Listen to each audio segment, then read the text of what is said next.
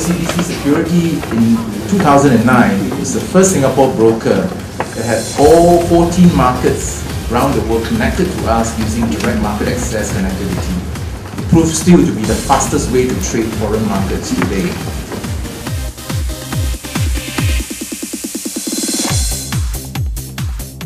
The Russell 2000 represents the US small cap markets. And then you have the Russell 3000 that represents the broad market. Okay, here is the performance chart of Hang Seng Index. As you know, just like STI, Hang Seng Index is the most important and dominant index representing the market performance of Hong Kong.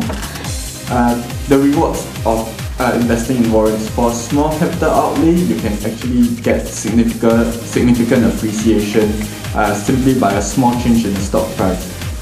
Global investors and traders only look at these 7.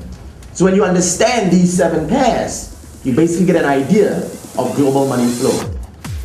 In technical analysis, in my opinion, what is most important is actually the closing price.